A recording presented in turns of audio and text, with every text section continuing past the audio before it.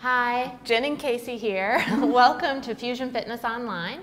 Here's another video, and today we're looking at release work.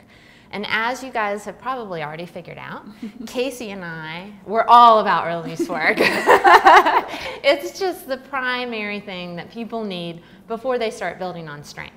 So, you know, you've seen the overball, you've probably seen this guy before, our tennis balls of different sizes that we have in the studio.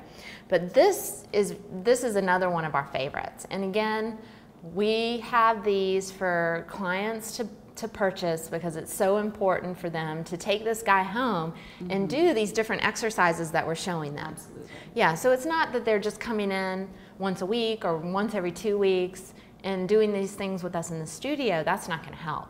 They have to be doing a few minutes a day consistently to really see a change in the body. So here we're going to be releasing the glutes. Casey's going to place this guy right at the center of her glute, right in the meat of the glute, not on the bone. Good. Now from here, it might not feel so tender at first. When we start to move the leg bone on the heavy glute, heavy spiky ball, then you definitely want to pick up some sensation in the area. And if you're not really, then you can try to move the ball a little bit. Now, trying to stay as stable on the back of the shoulders as she can, getting really heavy into this side of the pelvis and spiky ball. She's going to gently start to rotate the leg, and she's going to use her breath to cue the heaviness of the tissue and the heaviness of the femur head. Now, the big challenge is to keep this softness and this heaviness as she rotates it back up. So she's imagining that the femur head is sinking deeper and deeper into the back of the hip socket. Sitting bone is widening. Good, and you can see that little shake at the top, right? So we don't want her to pull away from that spiky ball at any point.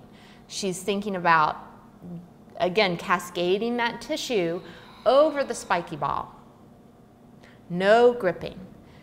And then gently coming up, imagining that the inner thigh is draping down to the floor, sitting bone is widening, femur head is widening out to the side.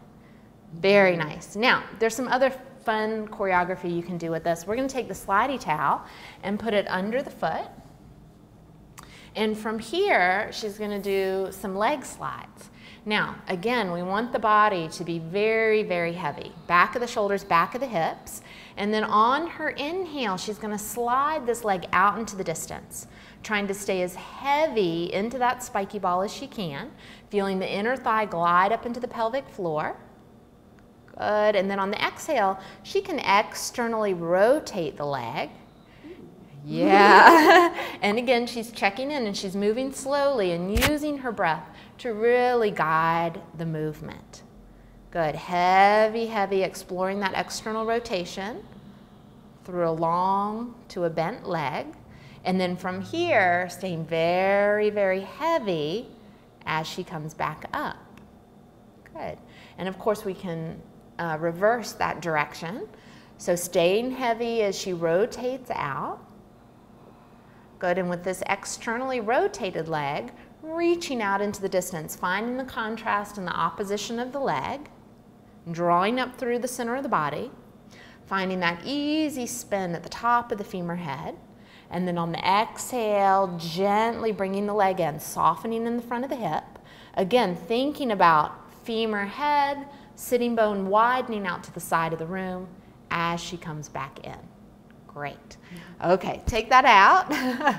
Yes, and it's really nice for the clients to pay attention to how that side of the glute and pelvis feel after they come off of this. Totally different. Yes. Totally different. It's really, really a nice sensation, and it's a nice moment to build awareness and the skill of paying attention in your clients.